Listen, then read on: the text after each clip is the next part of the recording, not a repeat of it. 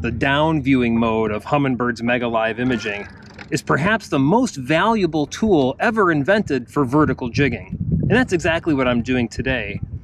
I have my boat positioned over a submerged woodpile. It's in about 12 feet of water or so. And as you can see from this MEGA Live Imaging view, this woodpile's absolutely teeming with fish.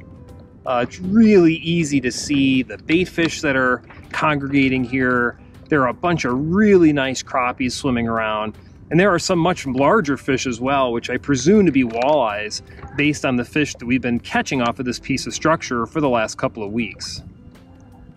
Now, the first thing you need to understand when you use Humminbird's MEGA Live Imaging in this down viewing mode is where the objects are on the screen relative to the direction that the trolling motor is pointing.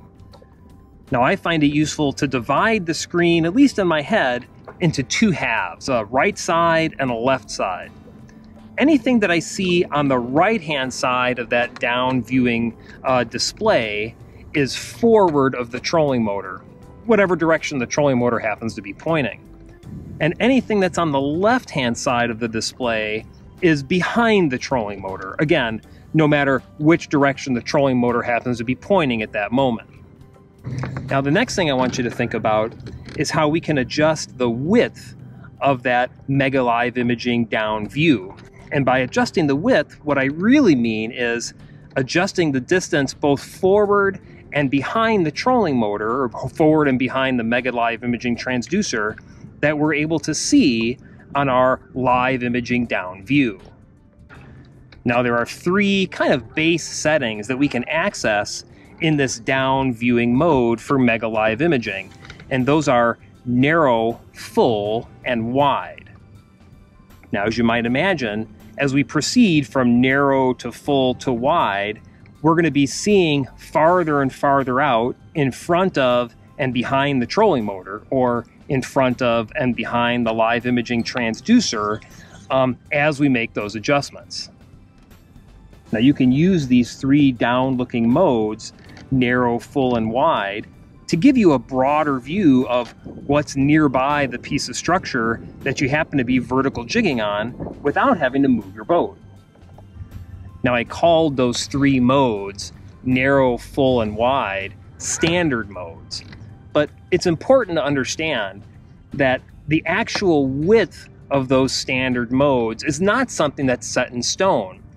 It's not based on the depth of the water, but rather it's something that you can customize by adjusting your down range.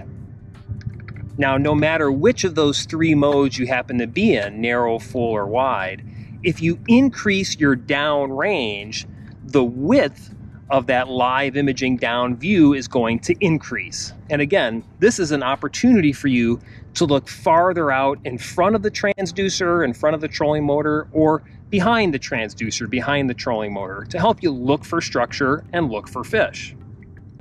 On the other hand, if you decrease your down range, right, if you pull that live image, pull the bottom all the way down towards the bottom of the display, the effect that's going to have on the width of your live imaging view is that the width is going to decrease.